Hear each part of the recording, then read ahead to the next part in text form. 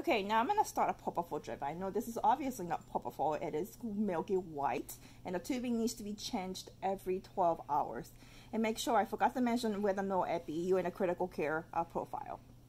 Channel select, and then you're going to find propofol. Okay, I found a propofol right here. And propofol come in either 50 ml vial or 100 ml vial. So I'm going to choose 100. And it's going to ask you for patient's weight because it is weight based. So patient weighs 75 kilos. And I'm going to go to next. And it is, since I put in 100, so I'm going to put a little leeway there.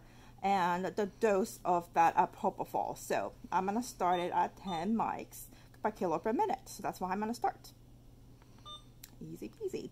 And again, you're going to titrate by choosing channel select, and you're going to go up in a dose. You want to go up to 20 mics, or you can go up to 50 mics all the way.